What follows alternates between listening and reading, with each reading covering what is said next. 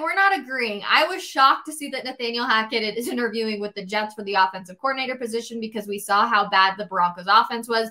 DMAC says Hackett's problem number 4. What's your take? Yeah, I mean, the New York Jets, what are you doing? Like, come on. You know what this is, guys? Second straight year, someone's trying to lure Aaron Rodgers. The New York Jets are trying to convince Mr. Rodgers to come finish his career in the Big Apple, much like Brett Favre had a stint with the Jets, of course, after the Packers. I got to think that's it, right? Because it's not like he did anything in Denver that makes you think, oh, he can come fix Zach Wilson. Oh, he can improve Mike White. There's nothing on his resume at this point that makes the Jets think he's the answer to their offensive problems. However, if they think they can land Aaron Rodgers, then maybe that's what's going on here. Second time could be a charm. That's actually a really good point there, Will. You're thinking with that hat on today.